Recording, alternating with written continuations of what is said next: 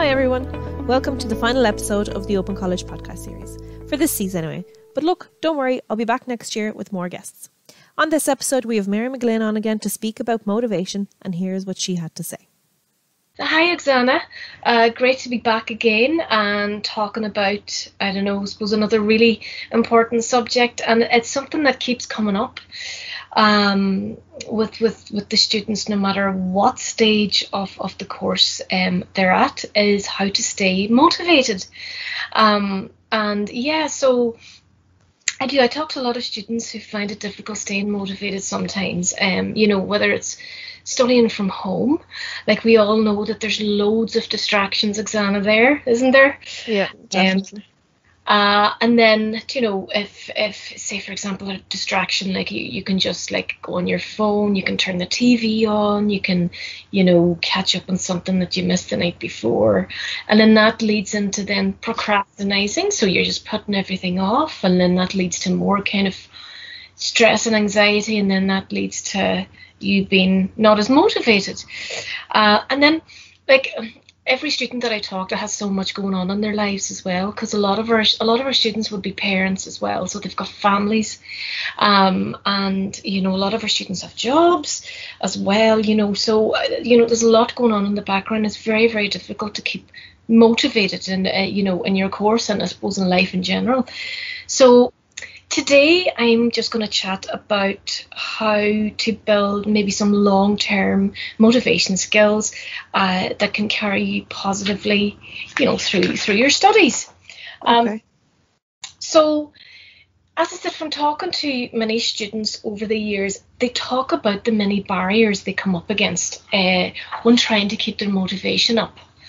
And then, the first one they talk about is the main barrier would be boredom, right? So I know from myself studying a course, you're not going to enjoy every single module, every single part of it. You're going to find some of it boring. You're going to find some of it really, really hard to engage with, and your mind starts wandering, doesn't it? Like, you're not paying full attention there. And of course, then that sets off your, you're not motivated as much. So, trying to focus on boring stuff it's quite difficult.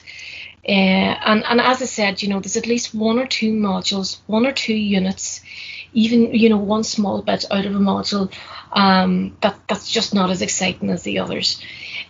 So what I would advise here is to try and find some sort of emotional connection to the subject, right? Okay. And then this builds a kind of a more positive feeling towards it.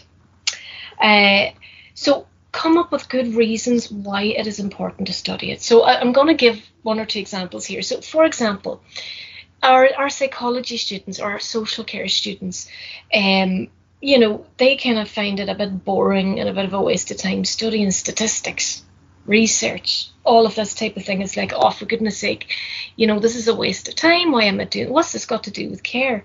But actually, the statistics, research, all of that plays a pivotal role in protecting people.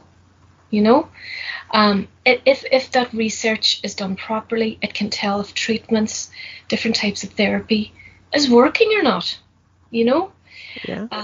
And this actually protects your patients. It protects your clients from harm, doesn't it? It's only a good thing. So if you can start thinking that way, rather than thinking, oh, these bloody statistics is just that, I'm so bored. If you can just try and find a more emotional connection that you care about towards the subject, you'll want to do it a bit more, and it'll increase your motivation. And then one that comes up a lot is communication skills, in healthcare, childcare, all this communications module. My goodness, like, why am I doing all of this? That's very bitty and this and that. Like, I hear a lot of sort of giving out about that. Oh yeah, that does the rounds at the college. It does, that particular one. It definitely does the rounds, like, because if you're studying a specific module and you're learning all about care, you're learning all about, different ways to care for somebody and different things like that.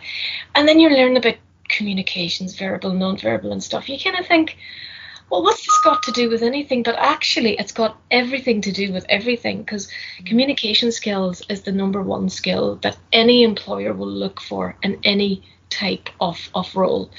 You know, particularly, and a good example would be healthcare.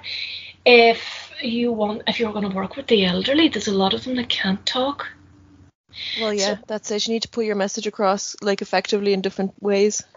Yeah, and you need to understand what they're saying. So you need to be understanding their non-verbal behaviour. So that's why you're learning all about the importance of the non-verbal behaviours in communication. And then the written communication, what goes down on care plans for patients is extremely important, because if you put something wrong down on the paper, and something's prescribed, some kind of treatment, or, you know, they're washed at the wrong time, they're given their medications at the wrong time, could have horrible, terrible consequences.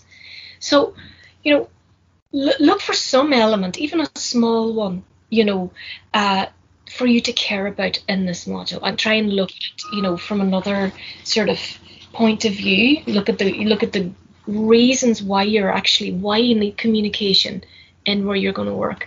Even in childcare, my goodness.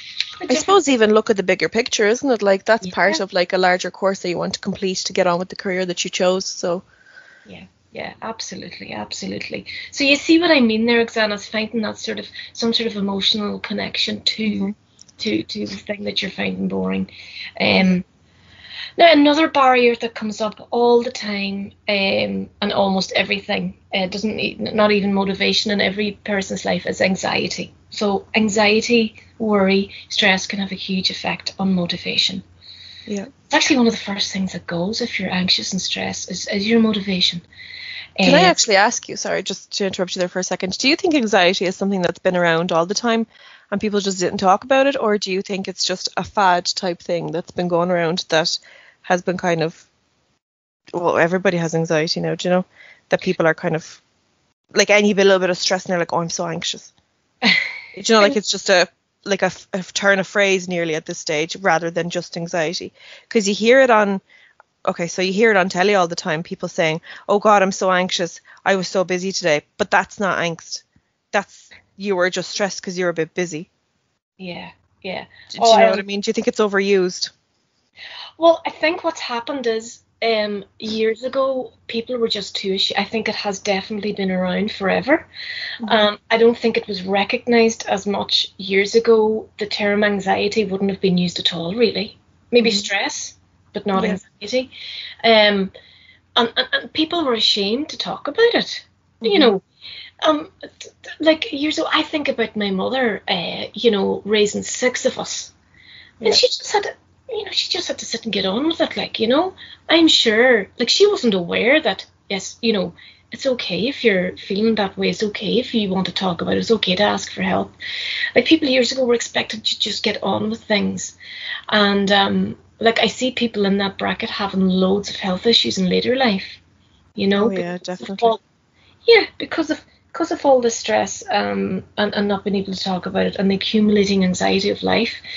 And I think what's happened now is it's actually okay to talk about it more. So people are actually talking about it more freely. Maybe, I don't know, it's been overused a bit. I'm not sure, but I'm sure people do have a reason to be saying they're anxious or whatever. And it's about, again, a bit of psychoeducation and explaining what's happening to them, and, you know, saying it's actually, you know, it's okay to talk about it and to just deal with it in the right way. See, people are more aware that they can talk about it, but they need to start learning the right ways to deal with it as well. Yeah, I agree with you there. It's all well and good to identify that you have it, but you need to learn to cope with it too.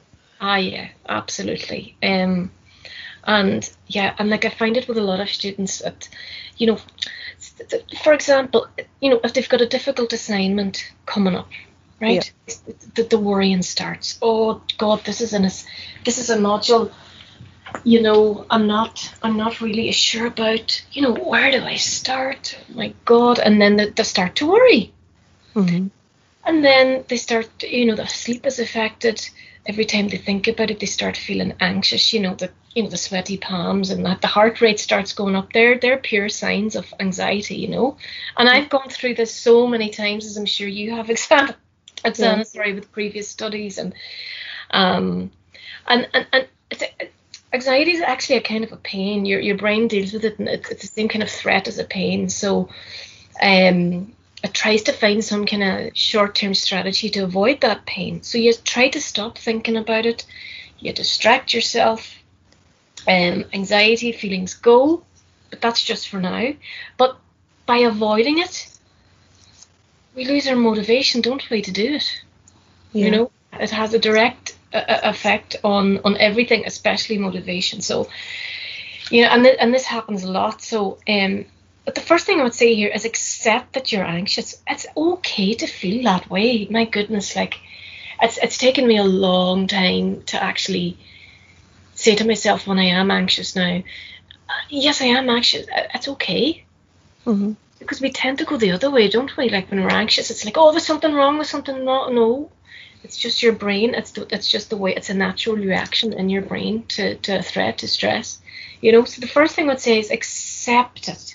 There's a lot of things in life, if we accept what's happening, a lot of the stress goes away, And then, as I mentioned before, practice your breathing techniques when you do feel like that. And this works very simply. Breathe in for the count of 7, out for the count of 11, You just automatically calm down. Remind yourself as well of why you're actually doing the course in the first place. Because this gets overshadowed by the stress again, by the anxiety, when you're worried about all these assignments, all these, maybe you have an exam, maybe you have work placement, all on top of one another. The anxiety, the stress and all that overwhelmment kind of clouds over the main reasons why you were doing the course in the first place, So reach again out to that emotional connection you have to your course. And just remind yourself of the excitement at the beginning, the reasons why you're doing it. You want to move up the ladder at work, you want to start a new career, you want to provide for your family, you want to provide more opportunities for yourself, things like this. And then that really helps as well. I've noticed with some students, if you remind them of that, it kind of really cheers them up a bit. Take time out to relax. I know I keep saying that, but geez, don't have a full schedule all day of work. Take time out to relax a bit, and don't forget your physical needs, your sleeping, your eating, and your exercise. That would be the three main. Make sure your sleep hygiene is good. Make sure that you're eating properly. I've made some changes to my diet there recently. I've cut out wheat, and I've cut out lactose from my diet. Dairy products and everything. And the change in mood, the change in energy levels. Do you know what? It's funny that you say dairy, because I've heard a few times that no, I didn't actually. It's not proper research. I don't think it was just people saying this. I've heard it in a few places, so don't quote me on it. It'll be changing your life now or anything. But apparently dairy is not meant to be consumed by humans, and it's meant to be really bad for us. But we just eat it because it's just been that way all the time. Yeah, I remember reading something similar, that it's not really, it wouldn't have been a natural nutrition consumption years and years ago. It wouldn't have been so yeah. That's mad. I never knew that, because I love a bit of cheese now. Oh, so and eggs are actually okay. It's everything else I get lactose free everything now, other than eggs, and the difference in mood, the difference in energy levels, I just noticed straight away. So whatever they do, it's just about looking at your diet, cutting out things, seeing how you feel, maybe introducing those things back maybe 2 months later, see how you feel. And if you're feeling crap again, well, it's obviously you've got an intolerance to it. Your body doesn't want it. Yeah, it's not doing it any good. So, you cut those things out. And of course, exercise as well. Whatever you're into, whatever way, you get your physical exercise, make sure you're getting a wee bit in every day. Straight away, if you're looking after yourself, you're going to feel less anxious, and your motivation automatically increases. You're going to wake up feeling refreshed, and straight away you're going to look at life a lot better. And you're going to look at the doing an assignment, and you're going to go, I'm well able for this, instead of being anxious about it.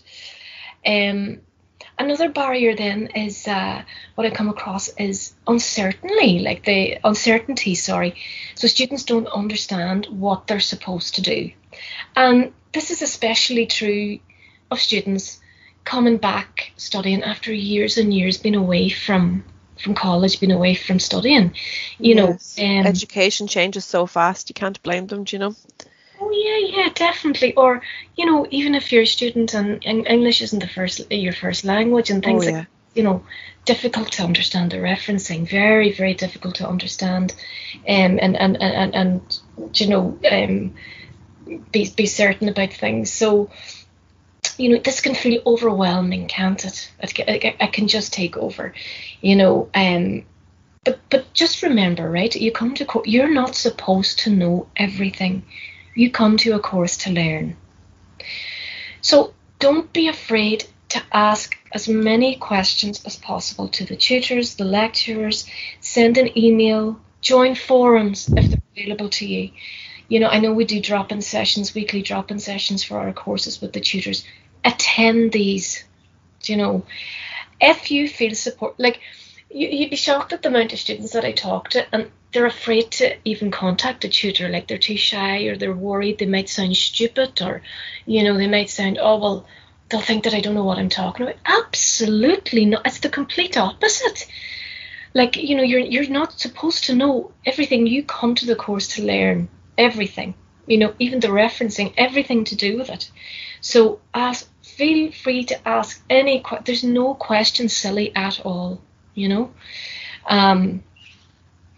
and then, of course, another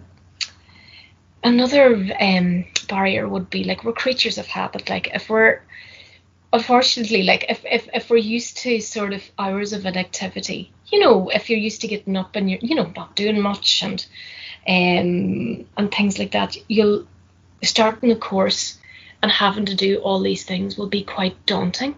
And that, it's a big change in your life. And, people kind of deal with change in different ways. Some of them find very, difficult. So, and then what happens is, you only engage with assignments and everything at deadlines. So you're panicking at the end of it, and you're trying to get everything done, and, within a matter of a week or two. And that doesn't work at all. You're putting so much stress on yourself. So if you engage with academic work more regularly, even short intervals, you become more motivated, so absolutely do not wait until the last second to get all your work done. Just tackle everything as soon as you get it. If an assignment or project isn't due for 2-3 months, start it straight away. Have your plan, and start doing out a plan per week what you're going to do. You're going to do your research the first week, second week, third week you're going to start maybe doing your introduction, third, fourth, fifth week you're going to go into your main body of your assignment, fifth week then you're wrapping up and things like that. If you have a plan like that, it gets you out of sort of the habit of leaving everything to the last minute. Oh, definitely. I can even relate to that because I'm doing a course now myself, and that's something I used to do when I was 10 years ago in college doing my first degree. I used to just leave it all till the last week. I was like, I'll get to it, it's grand. But that was me, young and sprightly, Now I know better, obviously, so I started doing it much sooner. And I started doing what you said. First week I did one thing, next week I did another thing, and everything just kind of fell into place. And then by the end of it, I was just reading over it and submitting. Whereas some classmates I saw, and the panic, oh God. Yeah. But look. Oh, so exactly. I agree. Yeah, no, totally. Gosh, I was the same when I was very young at college. Yeah, you do, you just leave everything. Well, I did anyway, like yourself, leave everything to the last minute as well. And you learn from it though, don't you? And that's what I keep trying to reiterate, probably in other podcasts I've done as well. You never fail at anything, you always learn. Mm-hmm. Change your mindset to, Okay, I didn't do quite as well in that presentation or whatever. Okay, what have I learned from it? What can I apply to the next one? Instead of Jesus thinking, God, that's terrible, and I've failed at life. This is awful. People really catastrophize everything. Really isn't that bad. You're learning all the time. Yeah, I also find people take it really hard when they say, for example, a student is like the best student they are in secondary school. But then when they get to college, obviously things are very different in college and they may not be the A student or whatever they were. So I think that hits them really hard as well. Yeah, that's it. And really they should be prepared for that at secondary school, to go in, and that should be part of the preparation, before you go in to university. There should be proper career advice, and it should be part of that curriculum to just teach them, teach them all about college life, how it's so different, how you're going to be you're going to have to look after yourself. People even find looking after themselves difficult, Oxana, and that has a huge effect on their course. So not only that, a subject that you learned about at school, the subject matter of that will be completely different at university. Oh, 100%. And then on top of everything, like you're so used to going in school, like your mom's there looking after you and, all that kind of jazz. But then when you go to college, like you have to juggle everything and be an adult. So you're studying and looking after yourself and whatever else you might be doing. And there's just a lot to do there. Yeah. So at school, really, there should be a bit there and career guidance on how to prepare yourself for college. And also, I suppose, the parents as well, to prepare your child, this is what's going to happen, and be prepared, just talking about expectations, I suppose, and getting them, ready for college really, really helps and makes a huge difference, instead of just getting there and going, oh my God, this is a total shock, like it's horrible. Yeah. Okay, and I suppose another main barrier would be, like, people have so many other priorities, don't they? Excuse me, we're all so busy and we've so much going on. Like, everybody that I talk to, Oksana, these days are just so busy, and obviously if you've got a family, children, they're going to take priority, and studying may go down the list of priorities sometimes. This is perfectly understandable. It doesn't mean that you don't care about your course. Accept these situations that come up. Anything could come up in family situations, anything, even if you don't have, if you don't have children, anything could come up in your personal life. Talk to the tutor. They will understand, they're probably parents themselves, or, they've probably gone through something similar personally in their own lives at some point. So that's what we're there for. Talk to your tutor, talk to your lecturer. And, there's extensions available for assignments, you can redo exams and so on. It really isn't the end of the world. And then sometimes we don't notice, we have priorities that don't really deserve to sort of pull away from our studies. And with that, I'm talking about, if you're used to, and I hate giving out about phones and scrolling and things like that too much, because I can see the benefits of phones as well. But sometimes it can distract us, too much, like, playing too many computer games, social media, streaming, buying clothes online. Not guilty of that at all. No, me neither. Never do such a thing. No, these kind of habits actually rob us of our motivation. They completely rob us, because we're in and we're just, we're not really thinking about much. We're not using our brains much, because, we really aren't. It's just a kind of a... Oh, especially with the way social media is now, is that everything is on demand and instant. Yeah. So because studying takes time, you're not going to go for that, obviously, but the quick hit from social media. Yeah, that's it. And, what you need to do is just to take control of that, to just kind of step back and go, right, what am I actually doing here? What am I gaining from this? If you're not gaining anything from it, if it's not doing you much good, take control of it and say, right, that's it. I'm just going to cut this down. I'm going to make a schedule. I'm going to use my time more productively here. I'm going to use this time to study more, maybe go to the library, maybe do some maybe online research on something to do with my course, and things like that. So it's about taking back control, because that's what these things are trying to do. They're trying to take away some of your control, really, because it's gone whenever you're really, really kind of stuck into some of these things on social media. So take back that control and do out a proper, a kind of a better schedule. And you'll see straight away that your motivation it'll shoot up, Yeah. And then just one more barrier I want to talk about is a lot of people feeling tired, lack of energy.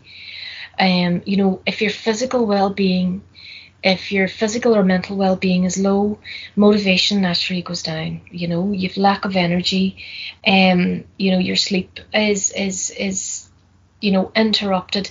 People have, as I said, so much going on in their lives, and then they're bringing all this baggage to bed, and then they can't sleep, and that has a huge effect on motivation. So, as I said, just look at your life first of all, and see, what's taken up a lot of your time here that's really a waste of time. You might be a yes person, saying yes to everything, when you really do not have to say yes. You need to put barriers up, and not barriers, but you need to be comfortable saying no to things, or to just say, look, I just don't have time for that at the minute. I need to get this done. Maybe 2 months down the line I can help you with that, or whatever. And it's about kind of saying to yourself, that's actually okay. I'm looking after myself, not everybody else. You need to look after yourself. And then look at your sleep. If you're taking ages to sleep, if you're waking up a lot at night, if you're only getting a few hours, then you're really worrying a lot and have lots of things on your mind. Talk more to people during the day. Talk to a therapist if it's something that's really bothering you. Write a journal before sleep. I know that helps so many people, even without having to speak to a therapist. This little thing alone before you go to sleep, just writing a journal. Focus on that. Eat well, as I say, exercise, and stay hydrated as well is very important. And I was reading a really good article recently as well about sleep, CBT, and what it said was, people go to bed worrying about sleep and thinking that they're not going to sleep, right? So what the sleep CBT does is it kind of retrains your brain into thinking you're going to go to bed and you're going to have the most relaxing deep sleep ever. And what I did was, sometimes I have trouble sleeping myself at certain points of life, worries, different things. And I actually tried it. I went to bed and I just thought, right, I'm just going to have the nicest sleep. This is going to be such a brilliant sleep. I tried to change my whole mindset, and I did my normal nightly sleep meditation I have saved, and I just fell asleep straight away. It actually worked. No, that's good though. Sure, whatever works. I'm always pro. Do whatever you need to do to mind yourself. Well, this is it, and just a wee simple thing. Now, it mightn't work for everybody, but just go to bed with a different mind frame, thinking you are going to sleep. Okay, good night, everyone. I'm going to have a lovely sleep now, instead of thinking, good night, everyone. Oh God, I'm not going to sleep. This is going to be. I'm going to be tossing and turning all night. Yeah, you're setting yourself up for it nearly. Yeah. And of course, there's breathing exercises, there's body scans, there's progressive muscle relaxing, tensing each part of your body, each muscle, and relaxing them, before sleeping, different meditations. All of that will help, with sleeping, to reduce your tiredness and sluggishness, which will automatically increase your motivation. Mm-hmm. So I suppose I want to talk a bit now about when things actually go wrong in your course, what to do. So no matter if you're doing a course over 3 to 4 years, if you're doing a course even over 3 months, 2 months, 6 months, whatever it is, a few things are bound to just not go to plan. I have a lot of students extremely upset, thinking, God, there's too much work here. I'm going to get a bad, grade. The course isn't what I was expecting it to be. And there's all these things that kind of really affect their motivation because they start off thinking, this is amazing, I'm going to do now what I really want to do. And then all of a sudden then they're kind of, shocked with the content, shocked with the amount of work that they have to do. Maybe something that happens in their personal life and things like that. So I suppose the way we respond to setbacks often depends on the expectations we place on ourselves. So if you expect never sort of to get anything wrong, to always get high grades, to never make a mistake, to always have loads of time to get everything done. Any one of these things going wrong can be a complete disaster then, can't it? In your brain, you think, Jesus, this is awful. And the truth is, like, mistakes and things like that, they're in any course, they're a crucial part of learning. Learning takes place more after trying something, getting it wrong, learning from it, and then trying it again. So, something goes wrong, like, you get a low grade, you're finding it difficult finding research, you've quoted the wrong references, things like that. It's okay. Mistakes are a crucial part of learning. If you don't make mistakes, if you don't kind of fail at anything, you're never really learning. Well, that's true. Anything new anyway. You're just kind of going along at the same pace. And then, if expect mistakes, expect that life will get in the way sometimes. Expect that if from the start, right, I'm starting this new course, it's all brilliant. However, expect that sometimes you're going to be overwhelmed. Sometimes that things are going to get on top of you. Know where to go for support. Talk to your tutors. Have plans. Have your resources there that you can just reach for when these things happen. Rather than kind of going in and sort of being a bit naive about it and thinking nothing's going to go wrong. I'm going to get everything done on time. I'm going to get high grades. My family are all going to be okay. I'm going to have loads of time to do it. It's not very realistic, is it? No. So, yeah. So if you have kind of proper expectations, I suppose, on yourself, you'll actually be more motivated. You won't get disappointed as much, and your motivation won't be, as affected. Just accept it and just take control of that.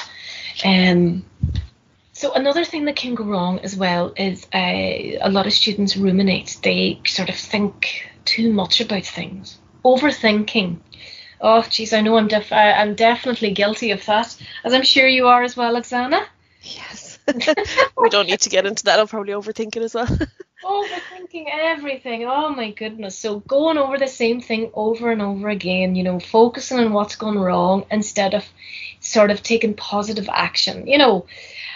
Keep thinking of how awful it is, how awful everything is, and how awful it feels, and then that as I say, you start catastrophizing, don't you? Everything's terrible. And even if you do think about ways to help and moving forward, because we're so emotionally overwhelmed, it's hard to know where to start. And it can spiral out of control. Like, say, for example, you have a presentation coming up and you've had a bad experience with this in the past. It can lead to really, really bad rumination and thinking, oh God, I have this presentation to do next week. I'm gonna look so silly. I'll forget my words. I'm gonna fail the subject. And then this goes on to really horrible. It's like really bad catastrophizing. I'm never good enough. No one likes me, and I'm a complete fool. And it really spirals out of control, doesn't it? Yeah. So again, it's about taking back that control. Ask yourself this key question: how are these thoughts helping you? Right? If these thoughts aren't helping you, you're ruminating. All right? Ask yourself better questions. So, are these thoughts helping me? No. How can you actually learn, from prior disappointments. Prior, if the presentation didn't go so well, you didn't fail at it. You're learning. So what did you learn from it? And again, what resources, what people are there that can help you, and have your resources there, have the people there that you can ring, your tutors, your friends, and everything for support. And you'll be amazed at the amount of other people that's in the same boat. And you when you talk to somebody that's gone through the same thing, you're like, oh, it's not only me, this person feels the same. And then you can help one another, form groups, talk to your tutor. All these things are really, really helpful. And straight away then your motivation goes up again.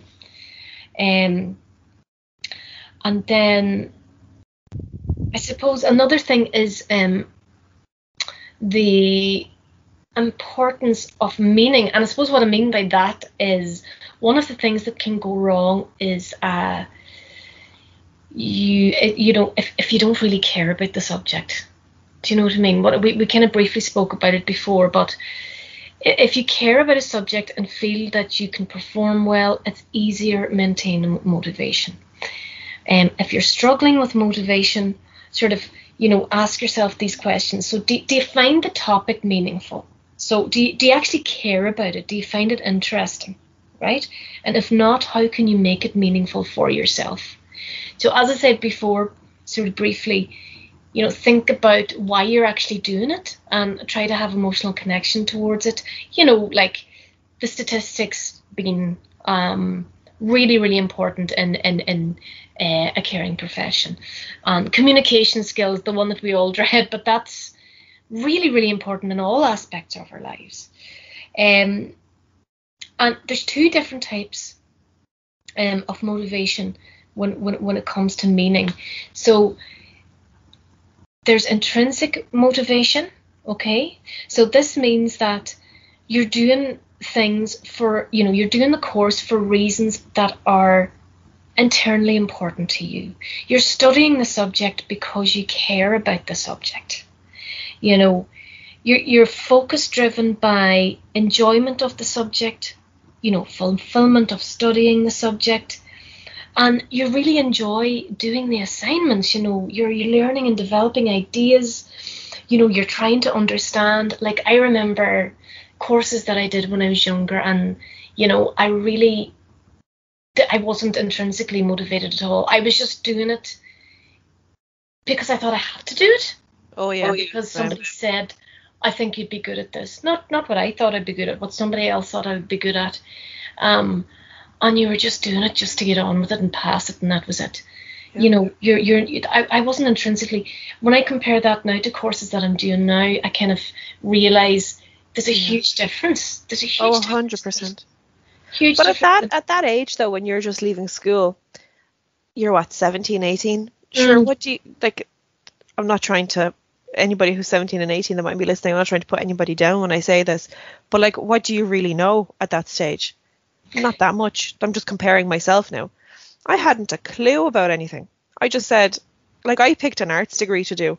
That's like the laziest cop out I could have done, because what can you really do after an arts degree? You could teach. Do you really want to teach? I don't know. Sure, I'll go for it. That was kind of like my train of thought at the time. Oh, I know. I totally understand that. And again, that's bad career advice. There was no proper career advice there. No, I would assume. Yeah, because we spoke about this before. No, there wasn't at your school. No, not at all. We had a career guidance counsellor, but she, and I don't know if she's there or not anymore, but in my experience, she wasn't great. No. And this is, look, that's the story all over, and it's happening even now. It's awful, because at that, as you say, very young age,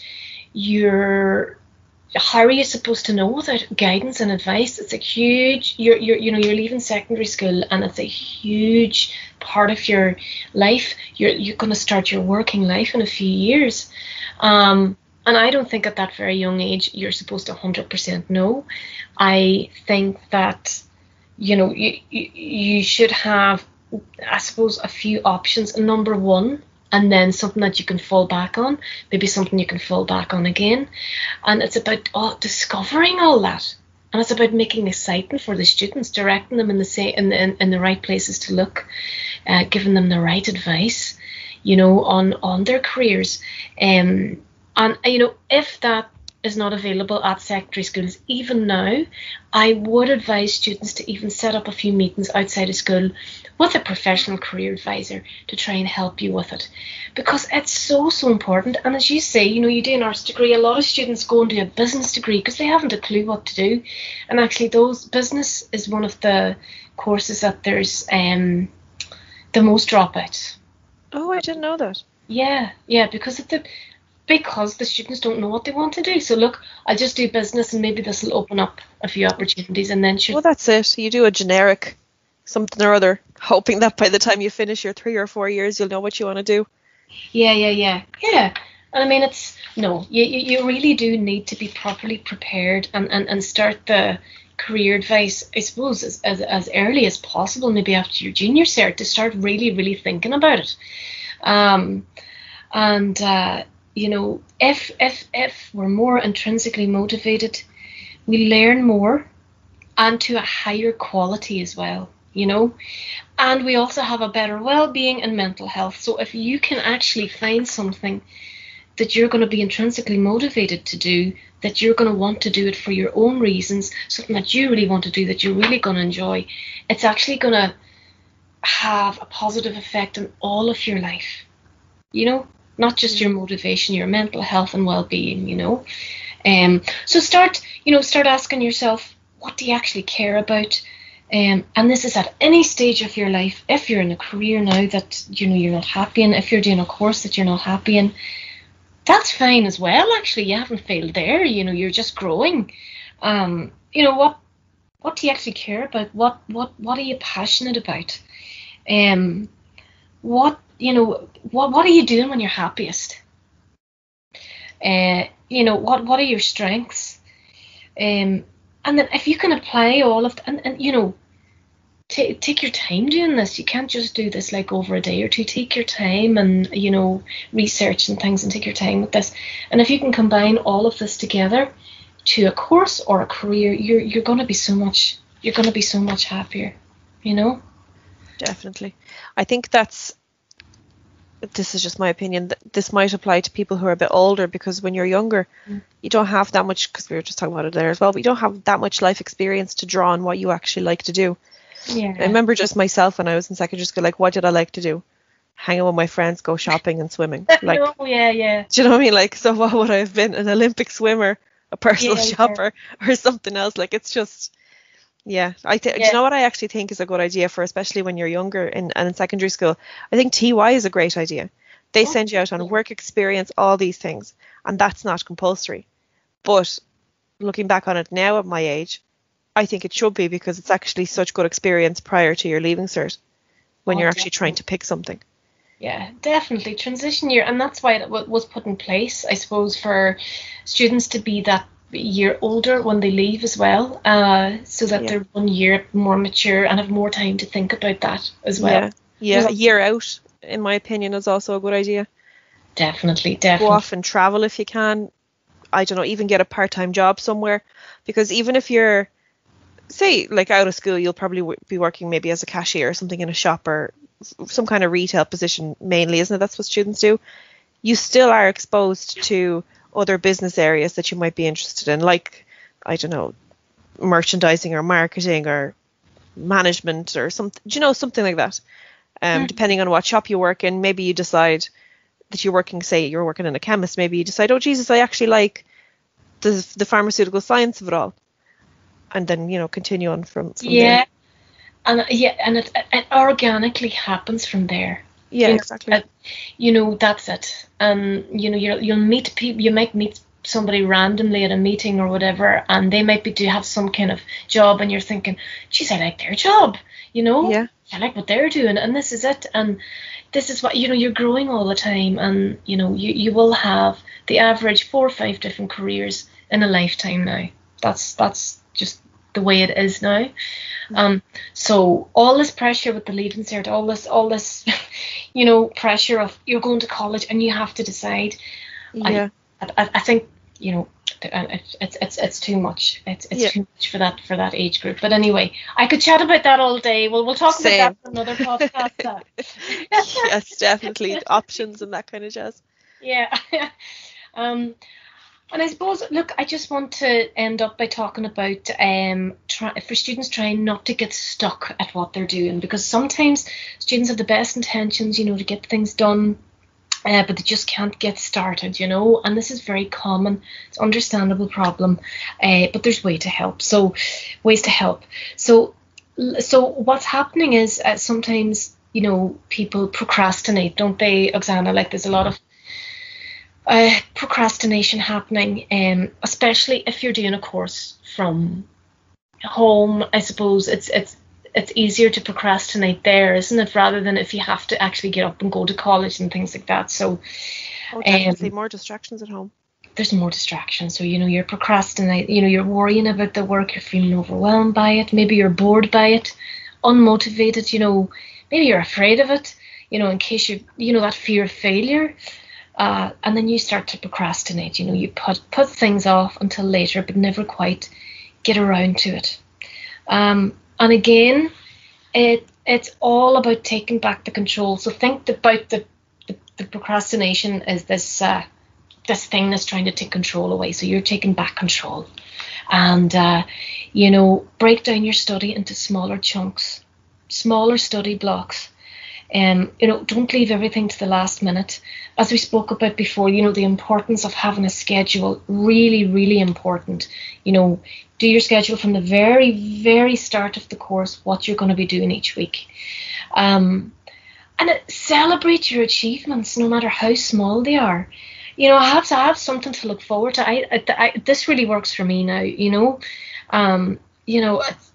say, for example, you finish an assignment or whatever it is. Maybe you order in your favourite takeaway meal, have a glass of wine with that. Maybe you order something online that you've been looking at for a long time. Maybe you have the chance now to visit a friend or whatever it is, whenever lockdown finishes completely. You can visit a friend, you can have a wee night, you can have a night away in a hotel, have a spa treatment, whatever it is. Always have something to look forward to. As kind of like a reward, and just don't keep putting things off, and I keep coming back as well to support. Know your support systems around you, and then there's another one as well. People get stuck a lot is the perfectionist, right? Yeah. And I just keep saying that perfectionism, it doesn't exist, being perfect. What is perfect? It means different things to different people. So if you're trying to be this perfect person all the time, you are going to be under a tremendous amount of stress, trying to reach this perfectionism the whole time, not really getting there, and maybe in your eyes getting there, and then thinking, right, what do I have to do next? What do I have to do next? It's something that I see all the time. Students, clients, it's quite damaging. So with students, no matter how good their work is, they're still, in their eyes, still not good enough.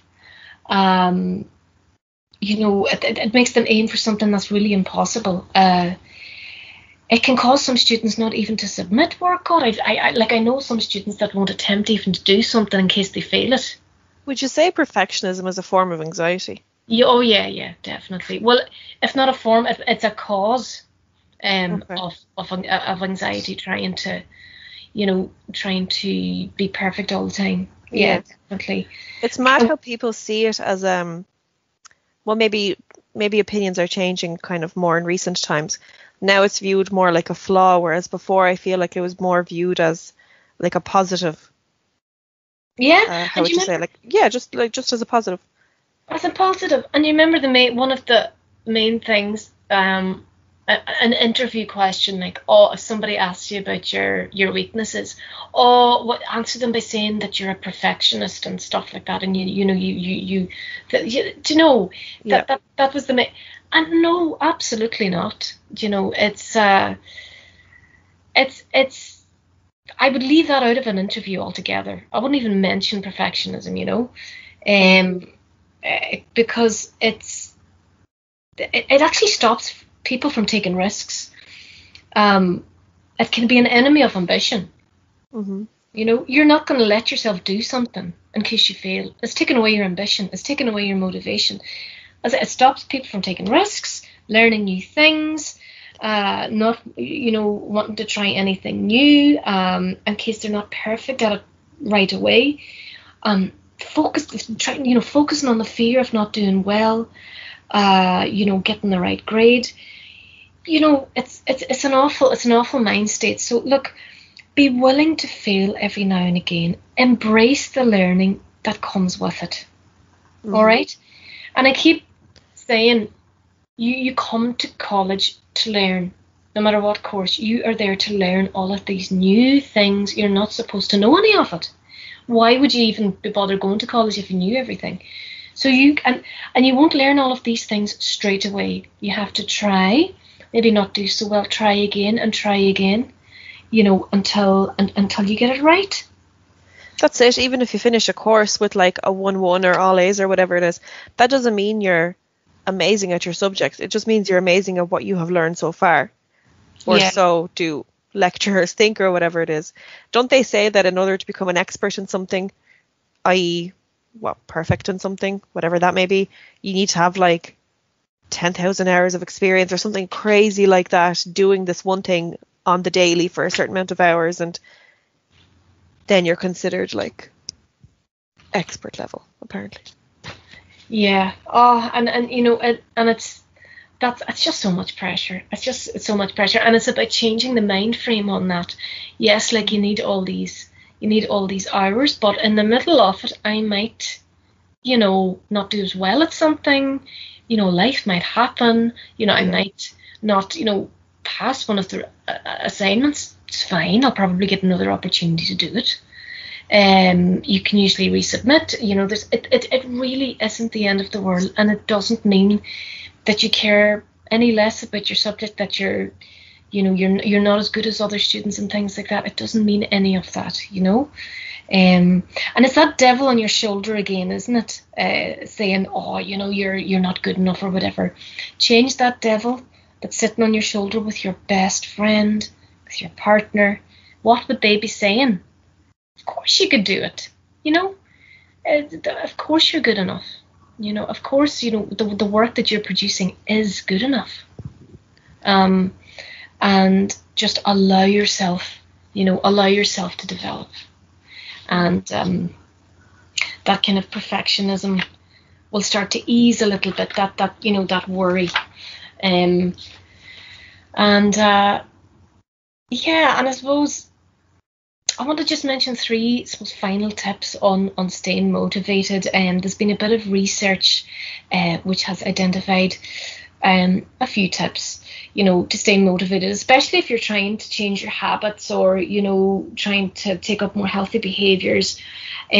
So the first one is tell everybody that you know what you're doing. Okay? Because willpower, although you might have loads and loads of willpower, and you think, geez, I can do this, sometimes it's just not enough. So if you tell everybody that you're doing the course and you have that support behind you and you have that praise that you need, like sometimes, you know, if you're feeling overwhelmed, if you talk to somebody and go, Jesus, I'm finding this very difficult, the other person at the other end of the phone will validate, yeah, oh, geez, I hear you, but look how well you're doing. Look at the challenges that you've had previously in your life and how you've overcome those. I mean, this is just an assignment. Of course you can do it. Of course you can do this course. You know, and if you tell people and you're talking to them, you want to be able to tell them that you're doing well, don't you? And things are going good, you know, and you're getting the work done and that. So that's actually been proven to increase motivation towards your course if you tell people and you have that support. Another way is to start a new plan, start with your new transitions. You know, if you're used to getting up in the morning late, turning on the TV, you know, maybe eating the wrong foods, you know, for breakfast, and things like that. The first thing, whenever you wake up in the morning, you'll be triggered to do these things straight away if you're used to them. So start new transitions straight away. So first, when you wake up in the morning, get up early, shower, do a bit of study, then have a break, then have your lunch, then study a bit more, and so on. And start with this new schedule, these new transitions as early as possible in the course, and it will actually become much easier for you. And a point there as well, and something that really works for me, is if you're doing something that you're not very keen on, but you add something that you enjoy doing with it, it can be easier. So what I mean by that is, if you're studying, if you're able to listen to your favourite music in the background, have relaxing music on in the background while you're studying, have maybe a favourite snack as a treat. Take time making a nice coffee and sit and really enjoy sipping that while studying, or whatever your favourite soft drink might be, or whatever it is. If you're doing something that you really enjoy doing while you're studying, that really helps as well. And then the final thing is rewards.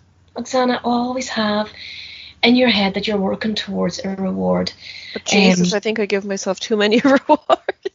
No, you can never give yourself too many rewards, Oxana. That's no. Keep giving yourself those. It's no harm. Every day is treat day in my house. Yeah. I'm like, gosh, you treat yourself. It's grand. But in your experience, though, Oxana, like, if you do have something to look forward to, like, say if you finish, like, even if you finish a long webinar, or if you finished a project or a presentation, if you had something to look forward to afterwards, didn't it increase your motivation a bit? I guess so, but I'd be the type of person that probably mute myself in the webinar and just have my snack. Have a treat anyway. Yes. Well, that's fine as well, but that's what I mean. So to decrease the boredom with, some webinars go on a long time, you have something that you enjoy doing with it. So that increases your motivation to do it. Do you know what I mean? You know what I'm trying to say? Yep. So rewards. So, listen to your favorite music, spend time, with loved ones that you haven't seen in a while, snuggle up with your family, whatever reward, like order something for your home, order something online that you've been looking at for a while, go out for you're ordering your favorite meal, go out for your meal whenever we're able to go out, and ultimately, when you finish your course, I would always say have your ultimate treat that you're really, really looking forward to, and that would be maybe a holiday, a weekend away, or a holiday away somewhere, obviously within guidelines or whatever, but just have the ultimate treat then right at the end that you look forward to as well. And all of these points has been researched, Oxana, and have proven that they do increase motivation while studying. So look, that's it. I really hope that anybody listening out there has picked up even one point that'll help you with your motivation when you're finding it difficult and struggling, any point of your life. I hope this podcast has helped. And that was Mary McGlynn on the topic of motivation. I'll catch you all again in January with season 2 with plenty more interesting guests and topics. Have a lovely summer. Goodbye for now.